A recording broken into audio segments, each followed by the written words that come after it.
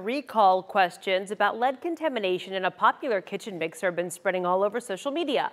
Verify's Ariane Detil looked into what sparked these claims and if there's really any truth to them. An alleged recall of KitchenAid mixers is causing quite a stir. Dozens of viewers have emailed us asking about a viral Facebook post that claims that KitchenAid's attachments contain dangerous amounts of lead and that they're being recalled. So, is that true? Is there a recall? Let's verify. Our sources are Whirlpool Corporation, KitchenAid, the Consumer Product Safety Commission, and the Food and Drug Administration. We can verify that no, there's not a KitchenAid mixer attachment recall due to lead. That's according to Whirlpool, the brand's parent company, and confirmed by the Consumer Product Safety Commission. Verify traced claims about lead contamination in KitchenAid attachments to online and social media posts by Tamara Rubin, who runs the Lead Safe Mama website and social media accounts. Rubin is demanding a recall after conducting an at-home test that she says found dangerous levels of lead on the attachments.